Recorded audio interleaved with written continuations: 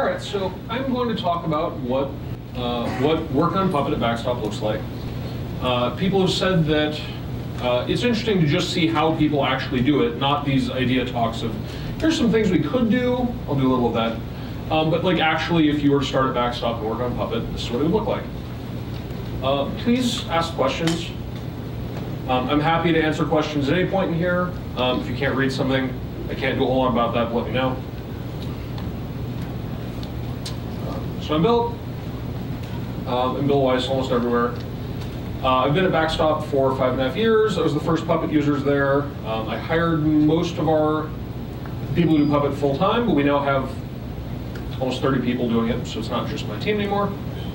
I don't actually write Puppet code day to day anymore, so it's possible this is, if my team were here, they would tell you that I'm totally wrong. Probably not, but it's possible.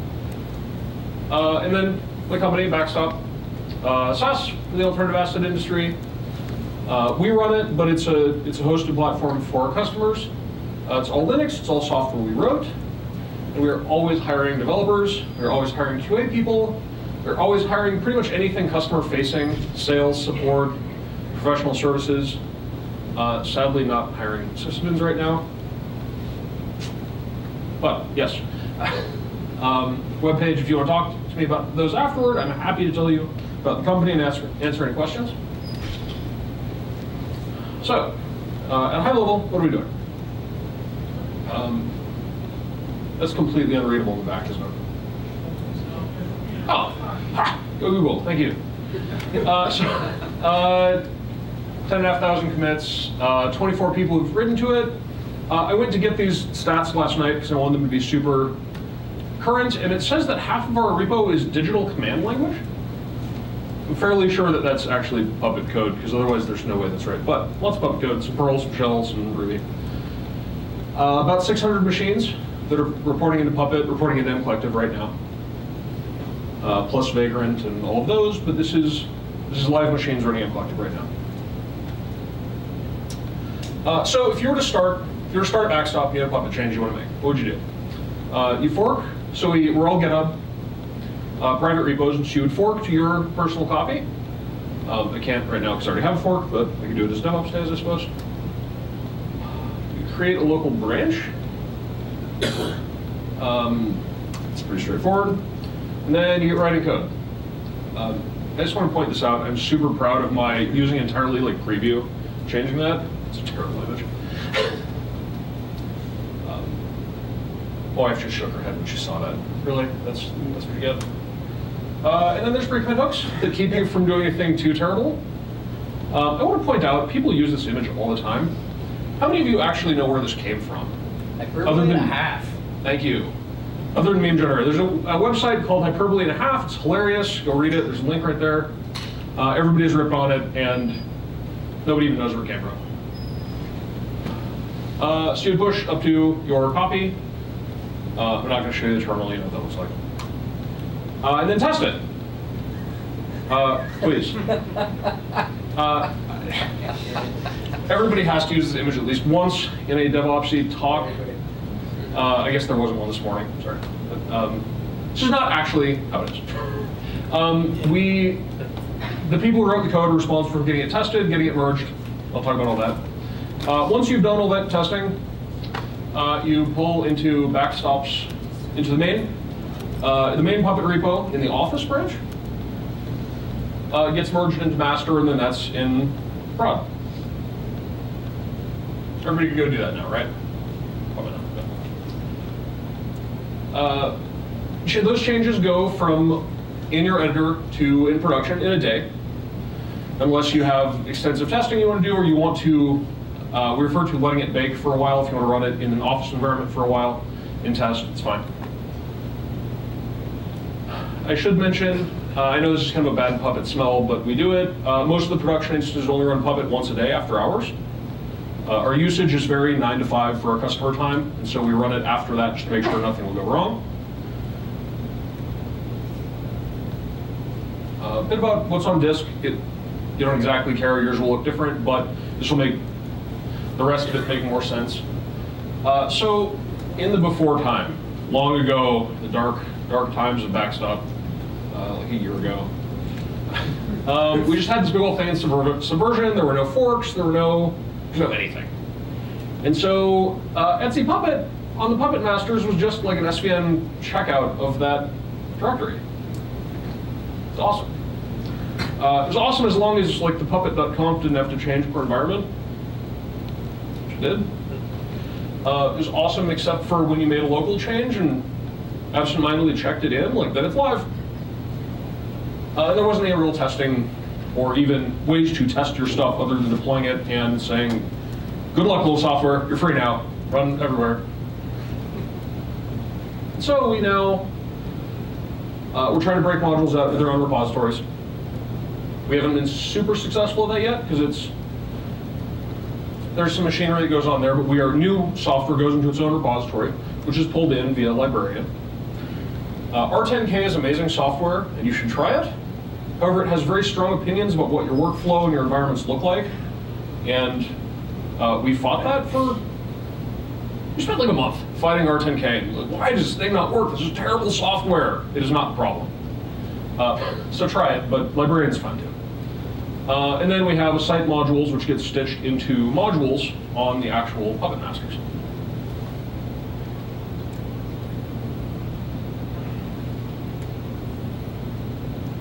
I feel like I'm getting some kind of blank stares. Feel comfortable with the phrase environment in Puppet land? Yes, no? Yes, I'm good with environments. No, I have no idea. All right, some of both. You can break your code into environments, so you can have a machine tagged, this is a production machine, this is a test machine, this is a dev machine. And you can actually be running totally separate Puppet code. They're separate directories of code. And so what we do is we follow a workflow where you commit code into a development environment. So all the development machines will get it. You promote that to the test environment, all the test machines get it. Production, everybody's got it, hopefully. I'll come into a little more detail there. But environments are a way to model that workflow of, say, dev to test to production. Some places do it for, you have a production site and a DR site, you have a US site and a Europe site, whatever. But these are a way to break up your machines into different chunks of Puppet code running against the same masters. Hopefully not totally divergent Puppet code, but it could be. All right, so GitHub. I'm sure you can do this in whatever not GitHub thing you're using. GitLab, I'm sure does a great job. Bitbucket, I'm sure Bitbucket does a very good job. If you just have some sad machine with a copy of RCS on it, you may be on your own, but not do that. So we have private repo, I already showed it to you. We have a set of people who can commit to that. I would love to get to a point where just everybody in the company can commit to it. Like if you really want that code to go to production, do it. Any testing will save us. I can't do that yet. We're a bit from there, and I'll talk about why in here. Anyways, there's a team of, it looks like 8 people. And then basically these people are the ones who get paged when stuff breaks in production, and so they're the ones who can make things break in production. Well, at least with Puppet, people can break production on this. 2 branches, Office and Master. Office should be ahead of Master at all times, so that so code's always flowing into that production. You make changes in Office, which is our test environment, because it's literally in our office, and then out to production. If you don't know anything about Git, this is probably confusing. How many of you have some idea, at least most of you raise your hands, like what I'm talking about in forks and branches in Git, or say Subversion? Subversion does something similar. Okay, cool, most. It's a way to break down, my changes from somebody else's changes, so we can merge them at a controlled time as opposed to just all editing it on the Puppet Master. We did that. You always keep track of Master. No one ever touches the Office branch directly. The intent is that all of our code gets merged into Office and then merged up to Master. You shouldn't be touching Office directly. We've got some aliases set. I can show people what these look like later, but since some of this fetch upstream alias is 250 characters or something, it's a bunch of kind of dense Git mangling. And decapitate, I didn't actually So I'm a bad user. I had my own alias set up before we did these for everybody, so I had no idea it was called decapitate. That's awesome. That gets rid of all your branches they're totally done with, probably. Then an init script that sets it all up. Okay. So, yes? Do you have a blog that you could steal some of that Git code from? Because those are really handy aliases. Yeah. I will happily show, I will get this to you, remind me afterward, and I will put it somewhere that people can get. A lot of this could be published, and I'll try to do that into a non-private.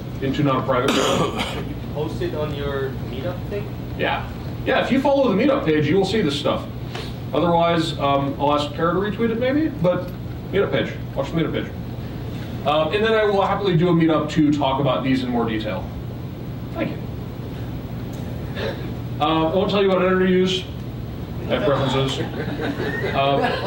That's up to you. Anything that can put down ones and zeros on disk, you can figure it out. And so we rely really heavily on pre-commit hooks. So instead of having a CI system that runs all that testing for us, we have pre-commit hooks that do a lot of smoke testing right there to make sure your commit is sane. So I'm going to actually show you what they all do. And I can publish almost all of this code. Some of it isn't going to be very useful to anybody else, but you can see it, see what I'm doing wrong, nothing else. So pre-commit just walks through a directory and runs each script in there. And then it makes sure that you have the right stuff installed, so this will all run. And then it shows you errors. I'm actually going to show you it running. So the first thing it does is make sure that the pre-commit script is the right pre-commit script. So Git, those of you who are using Subversion, this is going to be totally alien to you. It's because Git is dumb in this particular way, though it's very smart in others. Pre-commits are all local. It's on your machine. And so whatever you have in the hooks directory is what runs. And so if we change it, you'll never know, and you'll just keep writing code that breaks things. And so we just MD5 the installed one versus the current one. So this is what it looks like actually working on our stuff. Is this somewhat readable in the back? Yes, because you have the TV there. Awesome. I'm kind of embarrassed that my prompt takes up like the entire screen here, but I spent an embarrassing amount of time then trying to make that better and still legible, and I went down that rabbit hole on it now. So if I make a change to precommit.sh, I just put an empty line in there so it differs. And then I try to check in, it fails. It says, hey, you're running the wrong pre-commit. You cannot commit without having that installed correctly. And yes, you can bypass it. There's a Git flag to bypass it, but that will make sure that you're running the most up-to-date one. This does not work the first time. If you never install a pre-commit, well, this doesn't run to tell you that it's not installed. I'll come to that later. We have a hook that says, don't commit directly to Office or master. You should not be ever touching the thing that's going out to all those servers without a pull request. Due to, well, occasionally we have to. And so this actually prompts, whoa there, cowboy, you're on master. Sure you don't want PR that? You can say, yep, I'm sure it does it, but the default is no.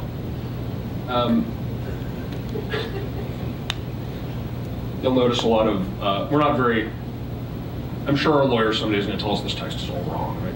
Maybe more formal or something, I don't know. And so, in case I didn't make this point, I realize I didn't say explicitly, the reason I'm running through all of these is these are things that have helped us, each and every one of them. Right? This is a thing that we had to catch because otherwise it broke our stuff, or it made our machines very sad, or it made our puppet master very sad in a couple cases, which are hard to fix. And so you should be at least thinking of these. Again, I can publish almost all of these. ERB files, we just run them to make sure that they parse. I don't make sure they're right, it's a whole other problem, but they at least don't blow up. It is pretty difficult to make, like intentionally make an ERB file bad. I spent kind of a bunch of time finding this. But it happens in real commits when people are making accidents. So I kick a kind of a chunk of Ruby into test.erb, try to commit. It says, nope, that does not commit cleanly. You can see that this is the actual output of Ruby when you say, hey, Ruby, run that ERB file. So it's not, if you don't know Ruby, you don't know ERB very well, this is not actually super helpful because where is that error in that file? Not entirely certain. But if you're messing with those, you probably should know what you're doing. And this never changes if you're not writing Ruby in there. If you're just adding text to a template, it never happens. Puppet lint, we actually run this. How many of you know about Puppet lint? It's a fantastic piece of software. So Puppet lint codifies all the Puppet Lab style guides about what your code should look like, and it will tell you where you don't sync up. And so are you mixing tabs and spaces? Are you using double quotes in weird places or single quotes in weird places? Do you have unqualified variables? That sort of thing. It will complain if you make a change that looks bad, but there are certain things that are just an error, where it says, Puppet is not going to like this at all. It is not going to run. As an example, now this is a change that actually broke our Puppet master a couple of years ago, or broke running Puppet. Having a dash in a class name is a real problem. The autoloader, not okay with that. But it kind of works sometimes, maybe. Newer versions of Puppet doesn't work at all, but in the old versions it would kind of work, maybe. And so I just wrote out a new class that is what has dashes in it, and it says, hey, that is not. That format isn't okay. It's not an autoload module layout. You have to go look that up in lint. Most of its things it complains about are just warnings, so it will tell you that you can still commit. But in this case, it actually fails your commit. There's also another thing there, which is a later one. The driver, I mentioned this up front, the driver that we're using here, that we wrote, runs all the pre-commit hooks, even if one fails. So that if you have something that fails in a few places, you will see it in all those places, not just fix it, oh, it fails there. Fix it, fails there.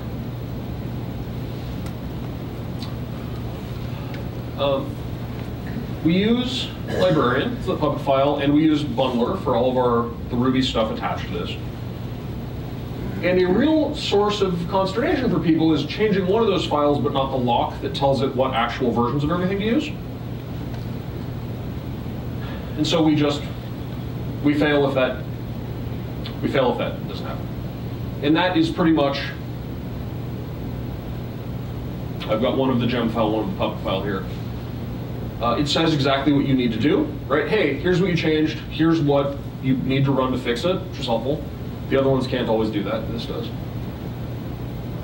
And this purely looks at what file names are going into the commit. It doesn't tell you if it's actually a functional change to your gem file. Maybe you change some spacing and you don't need to regenerate it. It is not that smart. Validate Puppet files. This is on the Puppet Labs. This is on the Puppet webpage of things you should do. Make sure your code looks sane. You know, I put a couple open curly braces in there and run it. It says, hey, that's just not Puppet code. That's never going to run. It's pretty straightforward. Shell check. I love this thing, and nobody. Have any of you ever heard of it? No one. Awesome. Shell check is written in Haskell, which is the downside. It is a static code analyzer for shell scripts. You run it on a shell script, and it will tell you, hey, this thing you're doing here only works on some versions of Bash or on some Unixes. Or hey, you're calling this as binsh, but you're relying on a Bashism. It is fantastic. We ran it through, we now run all of our shell scripts through it. We did one pass where we just cleaned them all up, and it found bugs that would have taken forever. And it will say, hey, if this variable's empty, this whole file is going to do something differently because of how you wrote this test. Or hey, if there's a space in that, it's going to mess up, it's going to wreck your day. Oh, thank you, shell check. They also have a web page variant where it's just you can paste shell into there and it does it. This is fantastic. I love this software. Unfortunately, I would love to tell you who wrote it, but it's somebody on GitHub whose username is Koala Man. They're very smart. They clearly know a lot of Haskell. Oh. So, Koala Man, if you're out there, thanks. And so here's an example. I dumped some stuff into a shell script, and this is all things that it has found that are wrong with that. Which it actually found more problems than I thought I put in there, which is neat. Because of how it works, it has, this is, hey, the order of output redirection really matters. This doesn't work in really almost any shell, and even the shells it does, it's flaky. You have to fix that. That's the error here. But then warnings of, hey, all of these things can be misinterpreted by the wrong shell. You should all go download this thing and run it. It is fantastic. I will warn you that if you brew install it on your Mac, how many of you are using Macs and brew? Brew, yeah. Okay, good. If you don't have a Haskell compiler, your machine's going to be doing that for about 4 hours. Totally serious. The Haskell compiler takes forever to install. Then it'll be great. Or find a binary. Brew will not do that for you. And then you can learn Haskell. It's a fun language. I'm embarrassed by this deeply. So we have SSL keys and certs in Puppet for like internal services and stuff. And so you can all boo me if you need. That's terrible, right? Like the fact that I have SSL keys just hanging out in GitHub for anybody who can get into that C is super embarrassing. That's what I've got. And it's almost all internal stuff, so I feel a little less bad about that, but I'm still bad. So we check if you have a key and a cert there, and we have a very strict naming scheme for those. It makes sure that they're like they match. We do that by looking at the modulus, which is deep in crypto land. Don't worry about that. And here's why. So if you, let's say you change a key, or you get a new cert. You generate a new cert, and you forget that you've generated a new key, and so you just copy the cert there, not the key. And you drop it into Apache, and you restart Apache. You get this. And all of you know what that means, right? It's pretty legible as to what's going wrong there. Pro tip, that warning is not about that. That site, totally different. Don't worry about that. What you can't see here is that the next thing Apache does here is stop. You've relearned Apache, hey, Apache, would you restart? Is your config good? Yep, restart, okay. Nope. And you're down. Whole site's off, and this is off in some weird lognet. It's not just in like the error log where you'd expect. It's off in Crazy Town. Number of times we got woken up by this before we wrote this silly check. Huge. And so here's an example of it. I generate a new key into a place that already has a cert, and it's very loud. I'm extra proud of the yo being the. You may ask why this is so emphatic when all the other ones are less emphatic, right? Because you can bypass this thing. Here's why. So at Backstop, we use Jira, and we have a project called Instance, TPS, Trouble in Production System. We've all seen Office Space. It's an Office Space joke. Well, so the site just kind of stopped serving. We host websites for 100 customers. It's like www.customername.com. All gone. Why? Well, a guy who I'm not naming, I mean, his name's Chris, but other than that, tried to update this SSL cert, and the pre-hook failed. He was like, well, I know this is the right cert, like, stupid pre-hook, and did it anyway. And we were down and sad. And so, I mean, it is literally his fault in that he did it, but clearly he didn't know that that check is actually pretty good. I've never seen a false positive in it. It's possible, but I doubt that there are many of them. And so that's why the text is so emphatic about please do not do this. It knows better than you think. Because we had a really bad outage and I had to talk to a ton of our customers who were angry and yelling about why our site went down at a time it shouldn't have. Is that his fault? No, the software should not have allowed that. We should have been, there are a lot of reasons that shouldn't have happened, but it happened. You can't quite see there, but that ticket that's grayed out is the document SSL purchase and renewal is a thing that was caused by this. So it turns out I was the only one who knew that worked well enough to know, for instance, that pre-check that pre-hook was okay. That's my fault. That's my outage. YAML files. Should validate them because things will go wrong. We lean really heavily on create resources. We read a YAML file and then call create resources, which it turns out is not a thing we have to do anymore, yay. And so those YAML files being bad means that Puppet, like, the whole parts of the site aren't there. And so the most common source of these is merge conflicts. You merge two branches, you get the less than, hey, there's a merge conflict here, and you don't notice it, and so you just check it in anyway. and then the file doesn't parse, doesn't load. So, and this is another where the error message is not super helpful, right? Hey, in this deep Ruby library that you've never heard of, unless you've done this before, I couldn't find a colon when, I don't know, things went wrong. It doesn't even print out the file name.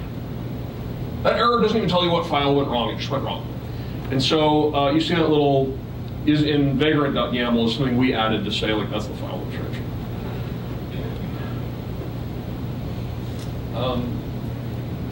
This requires a little explanation. So we used to have just this big ball of modules in our Puppet repository. So if you wrote a module was in there, Puppet librarian didn't do anything. It just was there, you got loaded on all the servers. As we were trying to use librarian more and change our workflow for all of this, we had to put them in another directory and then have it copy them in. So we wrote a little custom librarian provider is the term to go grab this from this directory. But now you can write a new module and cite modules and not put it in the Puppet file, and it's just not there when you try to use it.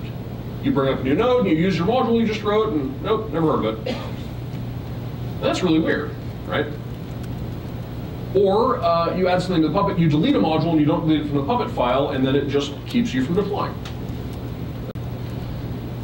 And so, this is hard to show in a way that's all legible, just trust me, that's what this thing reads through Puppet file, all of the entries that are a local module, it makes sure there's a directory there, then looks through all the local directories and makes sure they're in Puppet file. I can show that off afterward, or if I have time, but it's kind of long. Okay, so that's all happening on your local machine. You type, git commit, put in a message, and all of that happens.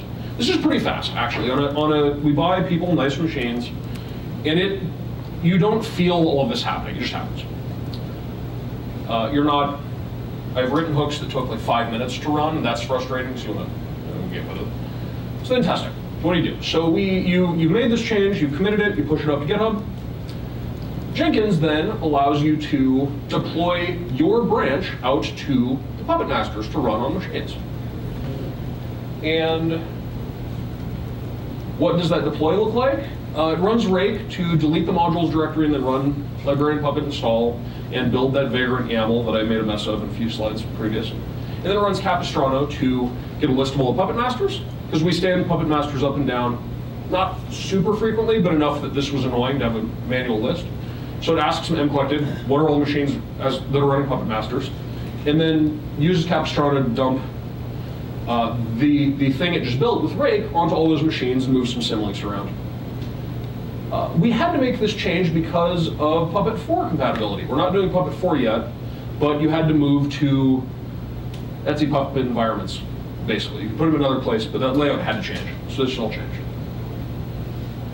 And we have a script, Puppet build, that tells our Jenkins server to do your deploy.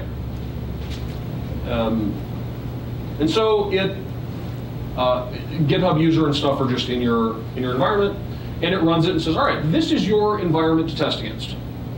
Bill Weiss 2015 Puppet Camp. That is now available on every machine in the company if you want to test against that.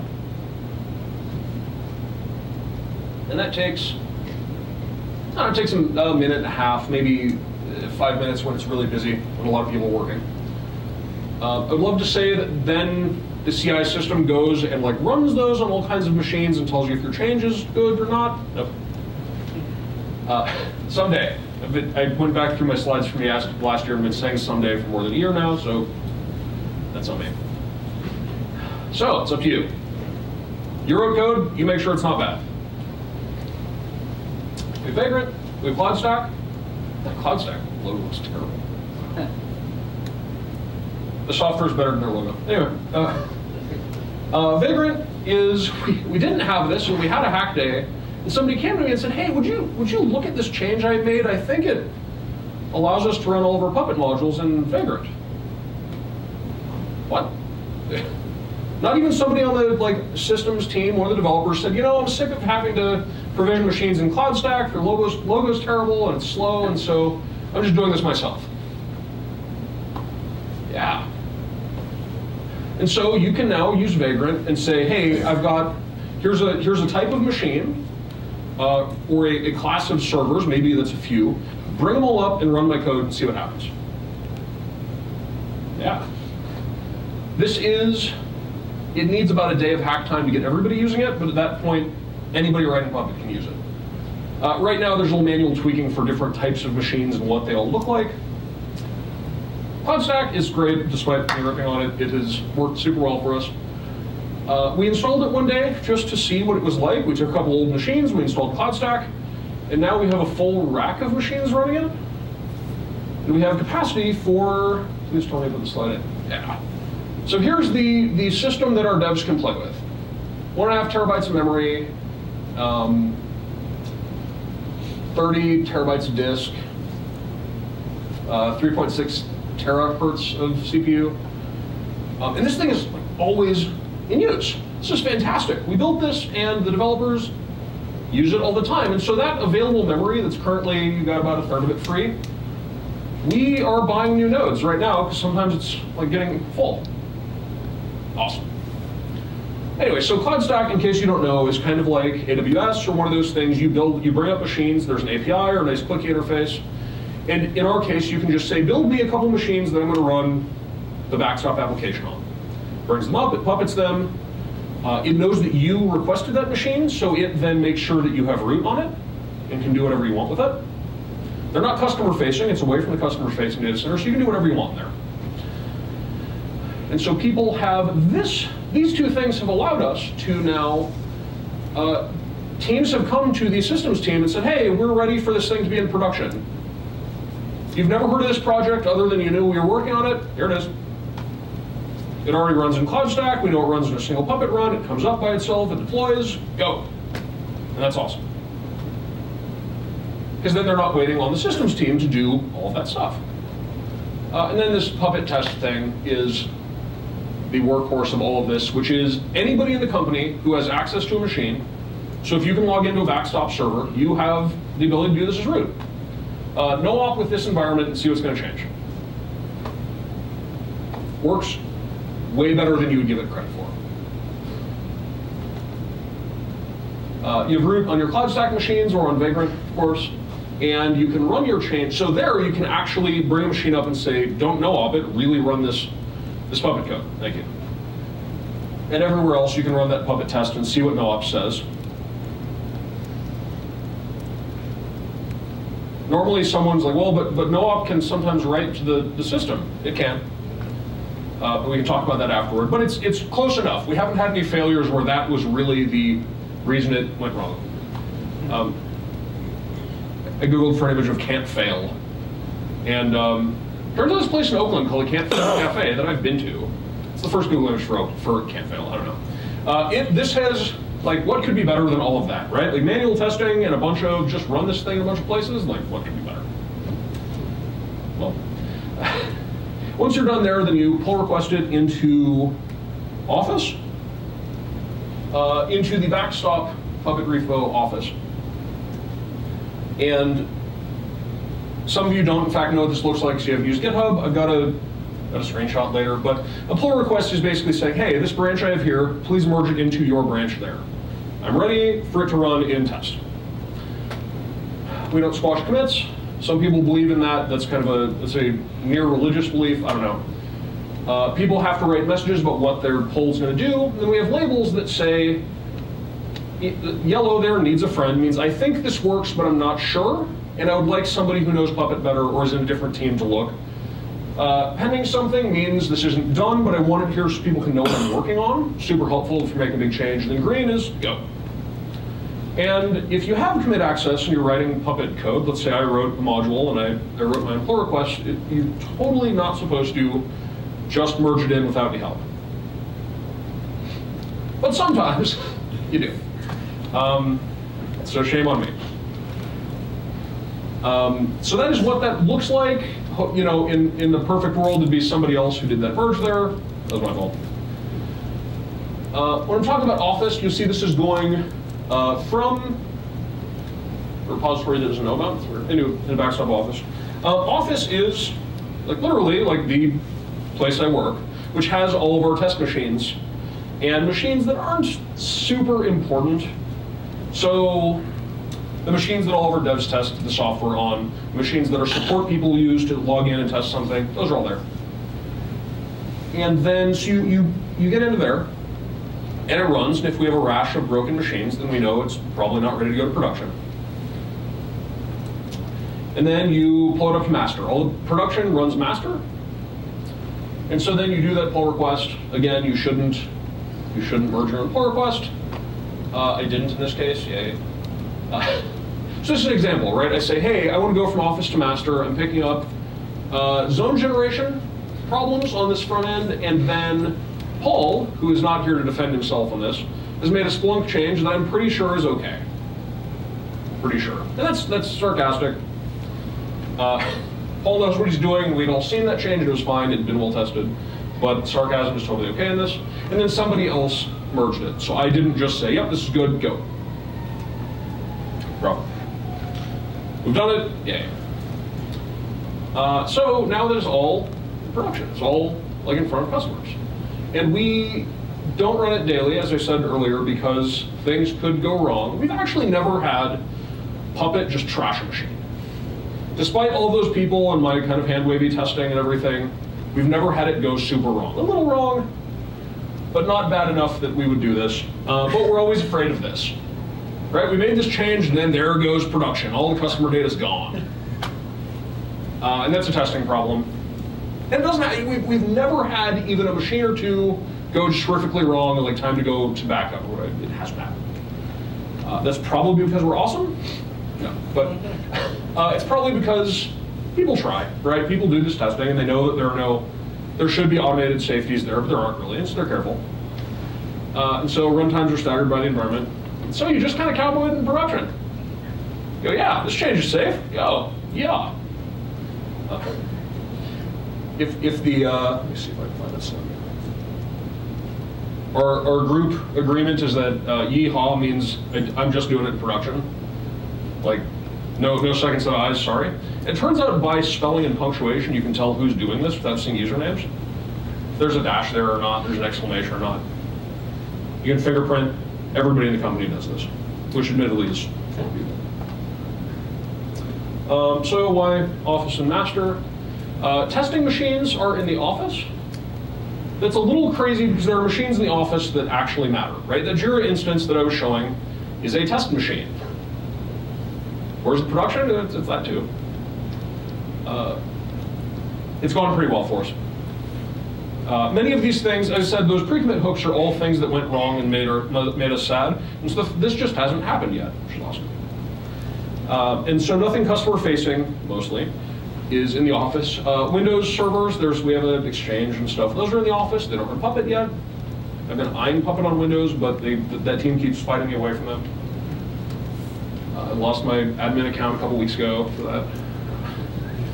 And so then the weird office to master thing, always merging into office but basing off of master, means you can cherry pick changes.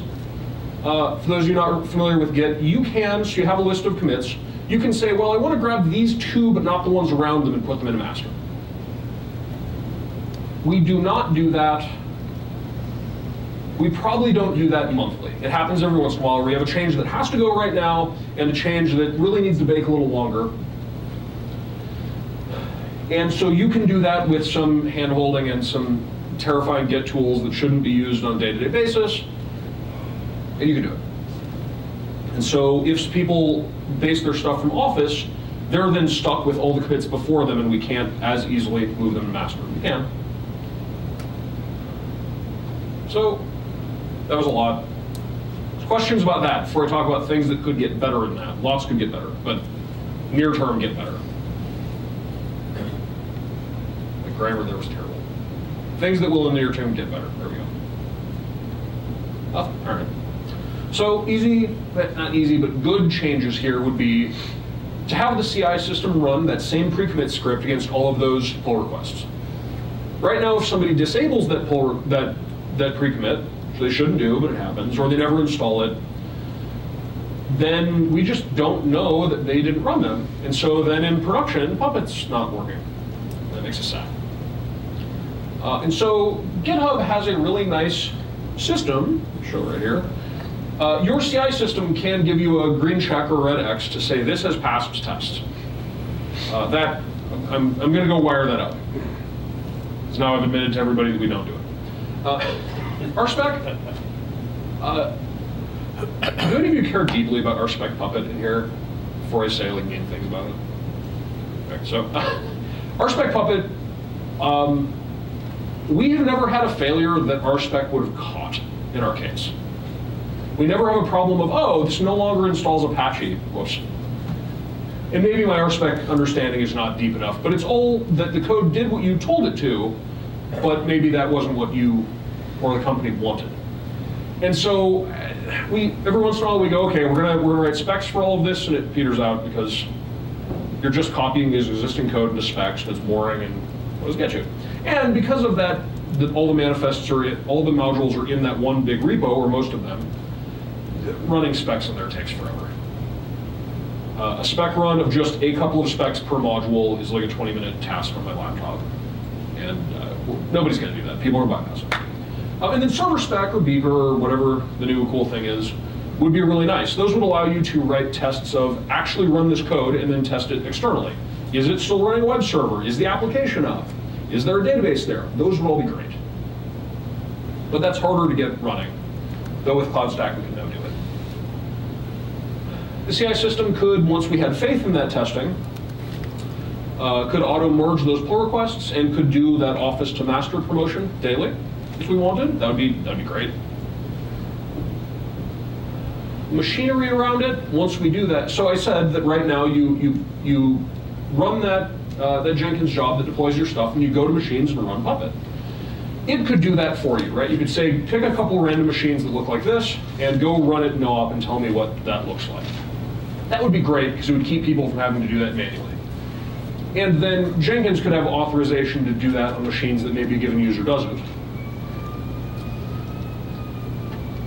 And that would be good. We haven't quite figured out how to do that without a bunch of hand-holding of it, but this can and should happen, and will soon.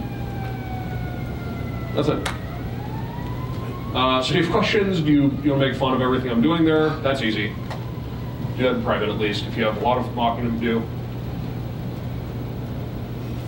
Yes? How long did it take you to move your software to this workflow? We have a very similar thing, kind of like your old stuff. So one can't be put that's only about the master. It's kind of that's. The question was, how long did it take us to go from our old terrible Subversion setup to this less terrible Git-based setup, right?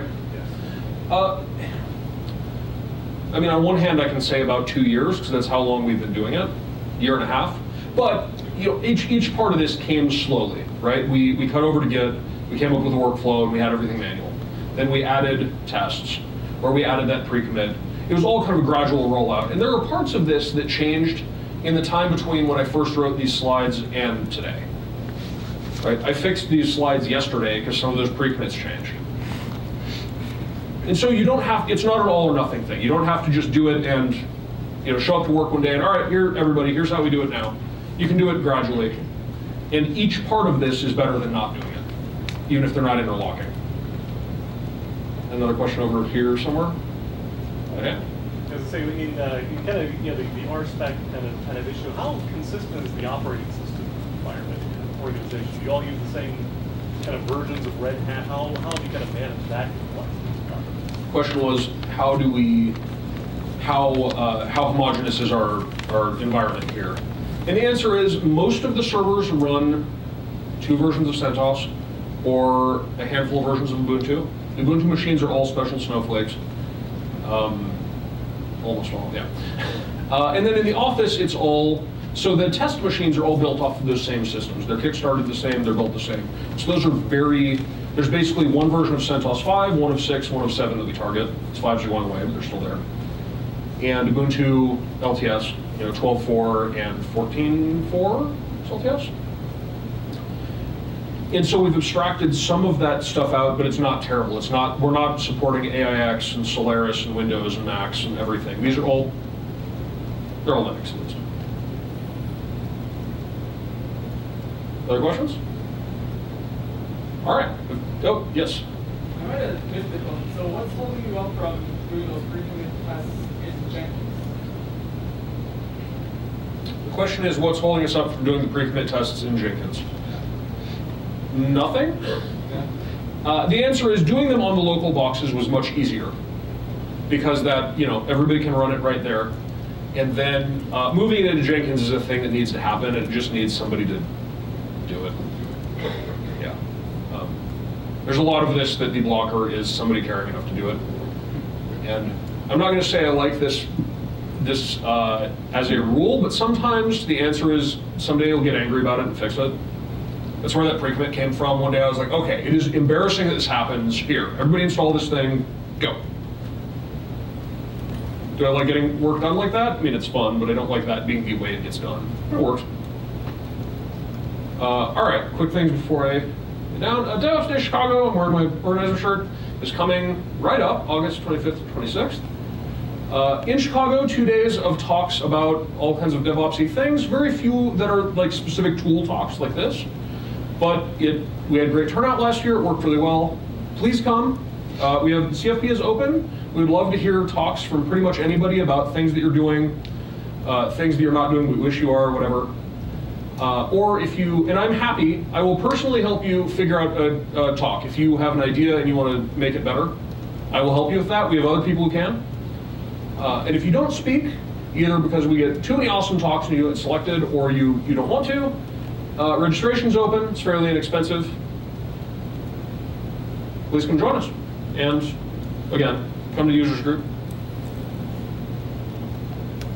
That's it. Thank you.